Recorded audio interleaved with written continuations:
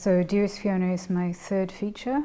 I finished it, it premiered this year at the Berlinale in the Forum, so in February. It's a film which lasts 102 minutes, and it's a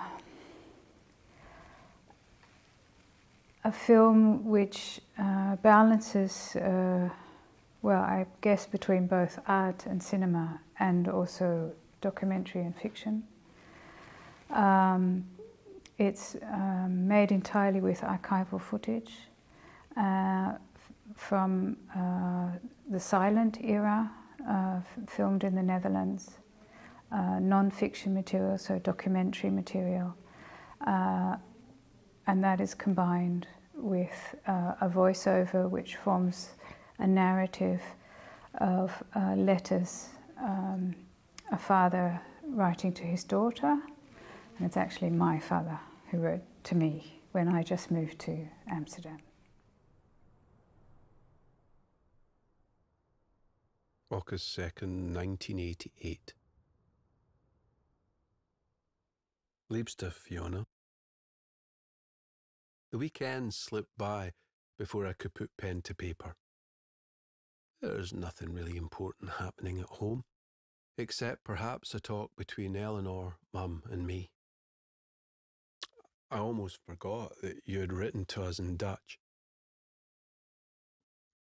Yeah, I can understand that you find the spelling rather difficult, but otherwise it's not a difficult language, especially as you speak German so well.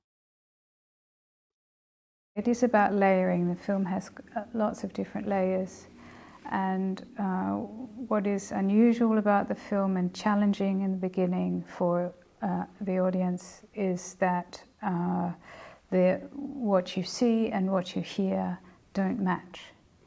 So the images are coming from a much earlier time than the letters are describing. The letters are written in the late 80s. Whereas the film material that you're watching is coming from about 120 years ago. This piece came to life in the editing room, and it took a long time, and it's very carefully composed, a bit like a choreography, so that there are moments when there is quite a clear contact, but maybe unexpected. These come throughout the film, and then as it is quite a sedimentary film, slowly but surely the meaning builds up, and you start to sort of understand better what you're hearing and also what you're seeing, and also how they come together.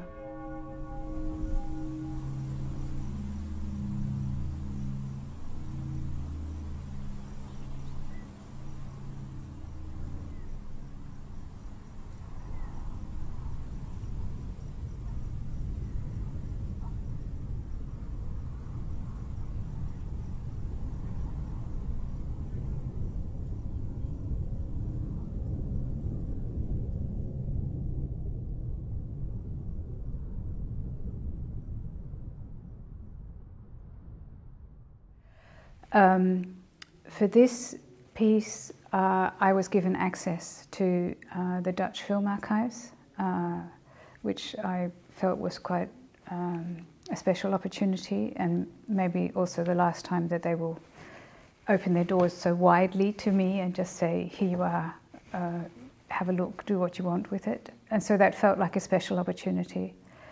In the beginning, I didn't know what I was looking for, but eventually I decided to concentrate on the material which I've ended up working with. So this documentary footage, very, very early footage, silent. That's always a thing with when you're working with an archive. In the beginning, it feels very big, and it feels very hard to get a sense of what they have and what's there, and what can be found. At the same time, there's always this feeling of promise, because you hope that you'll find something special, and so that's probably the reason why I've continued to go back and also people ask me now to look at their archives. Sound is, I think, really, really, really important in cinema. I think it's like the forgotten lost brother who always sort of doesn't get mentioned, whereas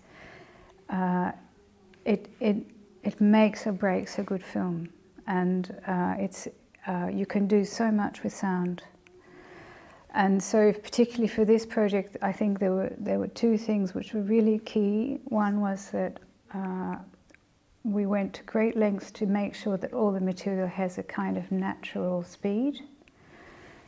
So when you slow down, most of this material has been filmed by hand, so they don't actually know the speed, and sometimes they might go a bit faster and then sometimes a bit slower. It's been scanned about 18 frames per second, but quite often when that gets transferred to 24 or 25 frames per second, then it gets speeded up, and so you get that silly kind of Charlie Chaplin sort of feeling of, yeah, this is not real, this is a bit ridiculous. Whereas when you slow it down, and it sort of gives, it's like you're breathing air into the images, and it enables you, I feel, as a viewer, to be able to step inside the images and walk in, be there more. And you can do that both with the speed and with sound. So obviously, silent material, I did decide to focus on silent material. There was no sound, so I worked for a long time with the sound designer with whom I've worked with, collaborated for all my projects, and Hugo Dijkstal, and he did an enormous amount of work, an amazing amount of work, to recreate the sounds of 100 years ago and of what we're seeing. The film is not about making a documentary reality. It's actually more like a dream, or to an extent, sometimes the people you're looking at, I wanted to almost to be like ghosts. Well, interesting is hopefully that artists can approach a cinema with a naive and joyous disregard of the rules.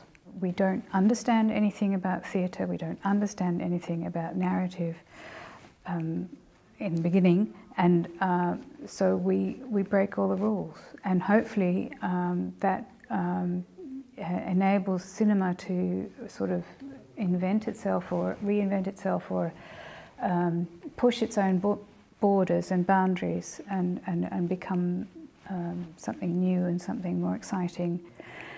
So there's lots of things I could talk about, but maybe I should stop.